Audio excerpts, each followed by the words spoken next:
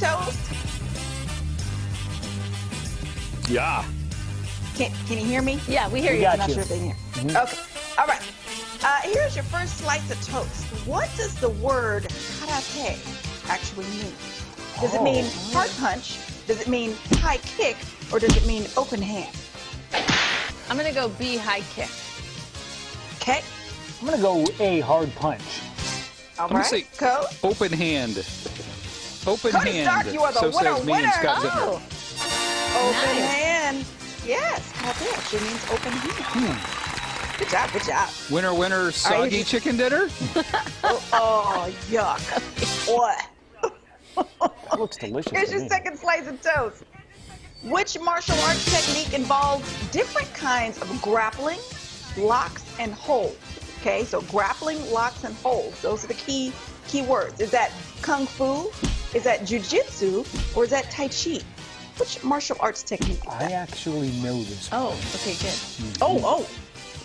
You guys want to go Jiu-jitsu. first? No, or you want you me go to... ahead. Okay, it's B, jujitsu. Okay. Police, what do you think? Sure, he says he knows it. I have no All right. idea. Go, Dizzle. I'm going to go with John. I think John is correct. You would be smart. It is jujitsu. That is the grappling of the jujitsu. I will tell you that my daughter has a black belt in martial arts. She learned all of these forms. Oh. Jiu-jitsu was the one that made my nerves so bad. Oh. Really? Oh my gosh. Why?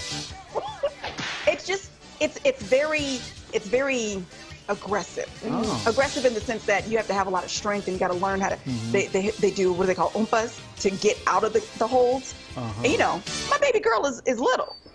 She had to build up the muscle to get out, but I was like, man.